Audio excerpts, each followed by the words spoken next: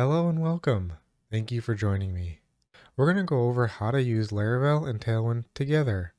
Laravel, if you're not familiar with, is a PHP framework, and Tailwind is a CSS utility-first framework. We're going to show an unstyled example component. We're going to install Tailwind, and then we're going to show that example component all styled. On my screen, what I have is a blank Laravel project. The only thing that I've done is a composer create project. So it's a completely blank Laravel project. If we take a look at the browser, you'll see that it's just the default Laravel install default screen. All right, so let's get started. The first thing that we have to do is we're going to run npm install. And that npm install is just going to install the components that Laravel needs in order to build. So for example, one of those key pieces is Laravel Mix. If you're not familiar with Laravel Mix, it's a easy way to manage Webpack. It's a kind of a framework on top of Webpack to just make it easier for us to manage. So let's do an npm install. Now this can take a while depending on your machine. There's a lot of things to install here. Okay, looks like everything's been installed. So let's go ahead and continue on. So in order to get Tailwind installed in our project, we actually have to install a few more dependencies. These dependencies are Tailwind CSS, Post CSS, and Auto Prefixer. So it's just a simple npm install command with a -d, which tells our project that we want to install those as dev dependencies. I'm going to go ahead and install those. Okay, great. The next item that we have to do is an npx Tailwind Css Init. And this is going to create a Tailwind config.js file. This file is important because this is what tells Tailwind what to use when it's building the app CSS file. So let's take a look at our project again after we've got this Tailwind config.js file. Okay, all right, so now that we have the Tailwind config file, we're going to go ahead and open this up. Now this is the file that we're going to tell Tailwind where to find the content so that it knows which CSS to purge. If you're not familiar with purge, what that means, it's only going to generate the CSS that's actually being used in your project. So that keeps your CSS file very small. I'm going to go ahead and copy this from the docs on Tailwind CSS. All right, great. Now that we've got that in there, now the purge knows where to find the content and to use to generate the CSS files. Let's add a component with all the styles already added with the class and see what it looks like without Tailwind installed.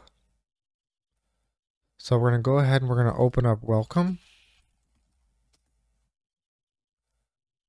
And this is the default view that comes with Laravel. And I'm going to go ahead and I'm going to paste my component.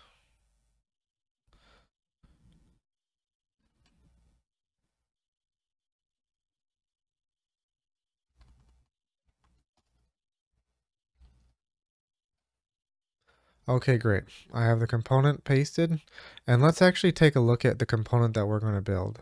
All right, this is the component that we're going to build. So let's take a look at our default Laravel. Now that we've pasted in the component that we're going to use, I basically copied this style from a website. So let's take a look at what this unstyled component looks like. Okay, so it doesn't look like much. It kind of has a little bit of styling, but that's because Laravel actually already comes with a little bit of styles installed. So let's continue on with the install. Okay, so now that we've edited our config.json, the next thing that we have to do is require Tailwind CSS in our Webpack mix file.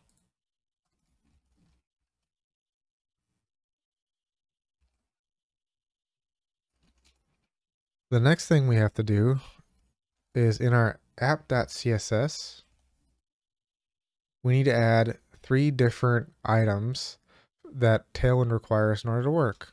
That's Tailwind base, Tailwind components, and Tailwind utilities. Okay, so now that we've got our app.css, we actually need to run a terminal command. And this is going to be an npm command that we run that tells Tailwind to build the CSS file. So that command we need to run is npm watch. This is going to watch for any changes in here. So if we are changing something in there, it's going to go ahead and it's going to regenerate that CSS file for us. So anytime we're using something new, it will add that to the CSS file. All right, the next thing that we have to do is back in our blade file, we have to actually add the CSS file. So like I mentioned earlier, Laravel comes with a little bit of styles. So we're going to go ahead and remove this. And we're going to add the CSS file that was generated.